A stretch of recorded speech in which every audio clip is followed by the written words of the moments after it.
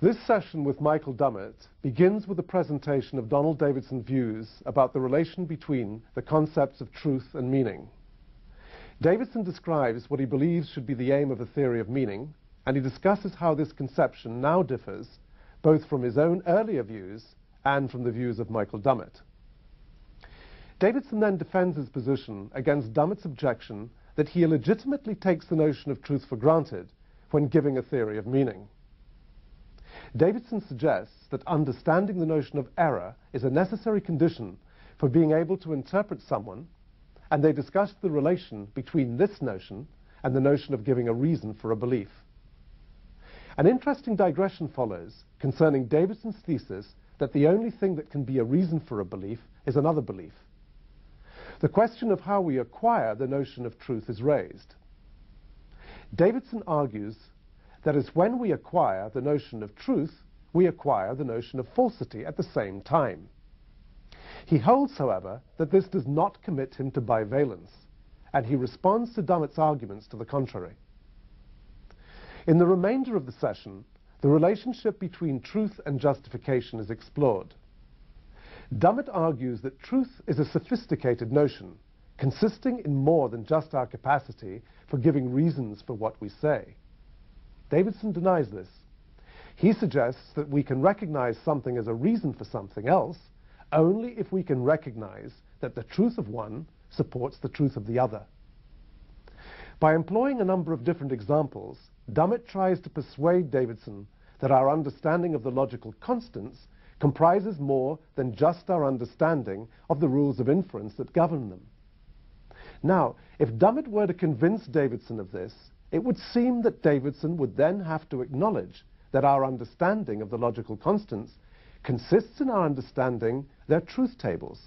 In this case, the notion of truth involved is the sophisticated notion mentioned above. Davidson, however, refuses to accept any of Dummett's examples and remains unpersuaded by Dummett's suggestions. We now join the discussion at the London School of Economics.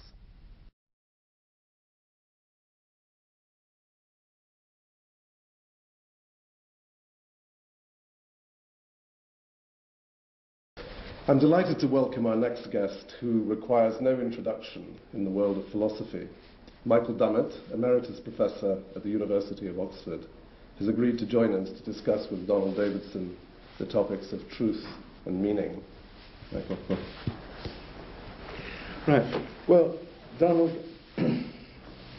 I once made a criticism of you. I don't know whether you have read it or not. And it goes like this. If you consider the classical theories of truth, I mean, correspondence theory, coherence theory, and so on, as they were classically framed, the objection to them, as it seems to me, is that they explain truth, assuming that meaning is already understood, because they treat truth, they define truth as a property of propositions.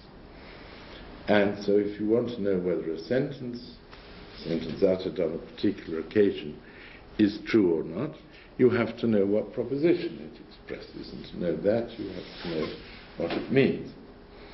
Whereas, I think, it's clear that truth and meaning are concepts that have to be explained together. A single complex explanation will elucidate both concepts. It's useless to take one as already given and then try and explain in terms of it the other. Well, now, what I accused you of was doing the opposite. That is to say, taking truth as already understood and trying to explain meaning in terms of it.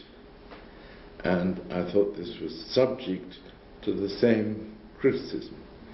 So what I want to ask you is, first, do you think that that's a valid criticism of your earlier work?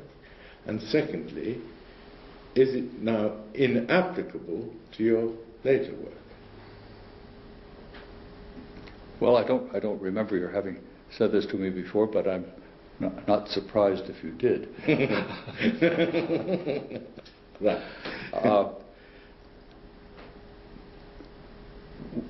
With respect to the first point, which is not what we're disputing at all, is it the case that we somehow miss the point if we try to define truth on the assumption that we already understand the truth bearers? Yes. And whether those are sentences or propositions or whatever. I could see that there would be reasons. I mean, you're assuming a lot, obviously, and there's clearly a sense in which you don't understand lots of utterances or sentences if you don't already know, in some sense, if you don't already have the concept of truth. That seems to me right.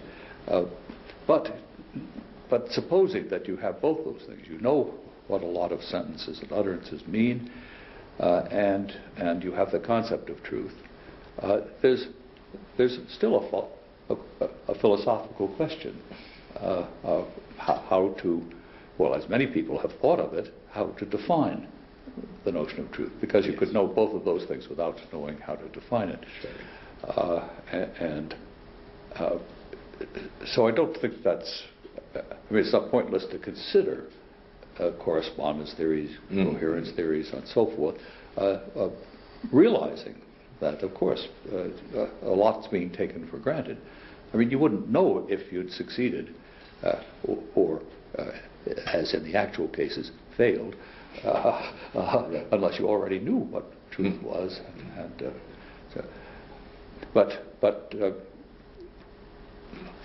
So now, could I or should I defend my own